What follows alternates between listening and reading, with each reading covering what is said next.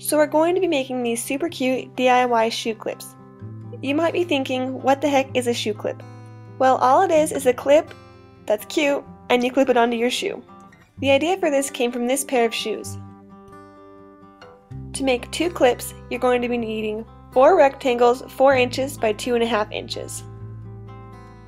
Put right sides together and sew all the way around, leaving a small gap so that you can flip it inside out. Once that's done, go ahead and turn them inside out. I like using a pencil to poke the corners out to make sure that they are crisp as well. Take the small opening and fold it in on itself. Then you need to do a small stitch to close it up.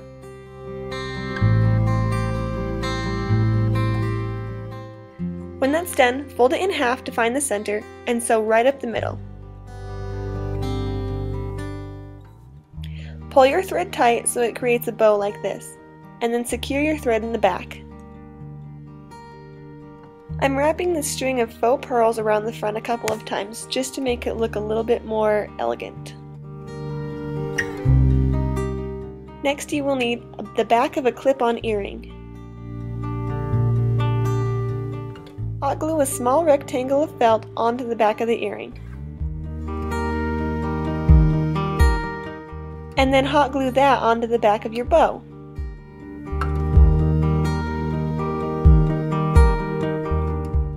It's super simple and I think it looks really cute. And the best part is, if you choose the colors right, you can wear them with every single pair of your shoes. Let me know what you think in the comments below.